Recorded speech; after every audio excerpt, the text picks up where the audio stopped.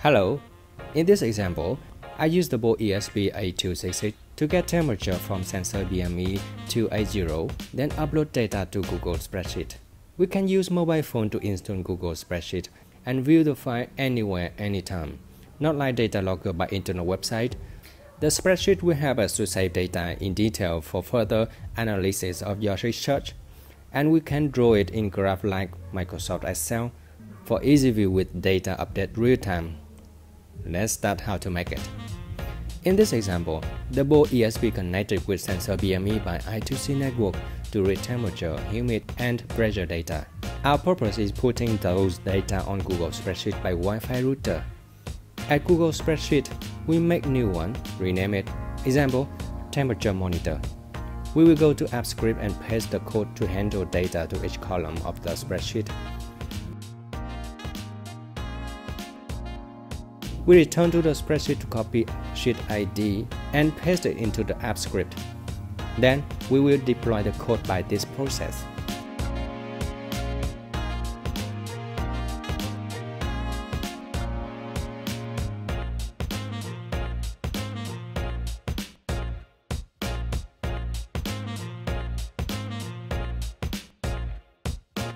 Remember, we should copy deployment ID to Arduino code. The ESP board will connect to the spreadsheet by this deployment ID. Download the code to ESP board, then it will start up. The LED on board will blink during the connecting process. If it is off, then the connection is successful. We can see the status of sending data to spreadsheet by comport monitor. Return the spreadsheet. We can see data is updated real-time by each column. I will add label for each column for easy understanding. In the next section, I will show how to add one more column of data in which you can add as much data as you wish. For example, I will add pressure data into column E.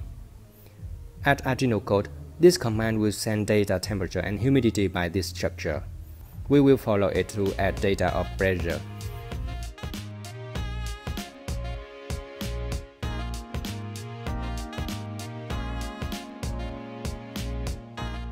We also need to modify the code to allow it to send one more variable.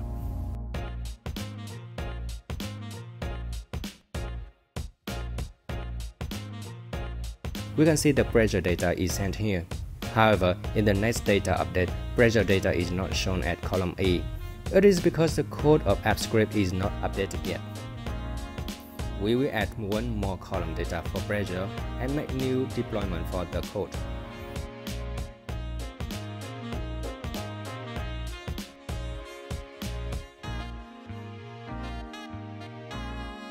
The data of pressure is here. Next, we will draw a graph for temperature with real time at the horizontal axis.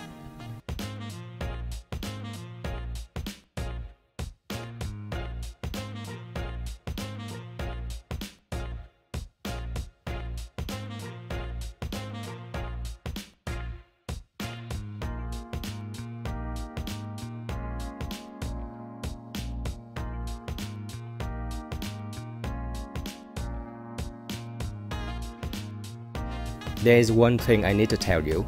The Google Spreadsheet default has only 1000 rows.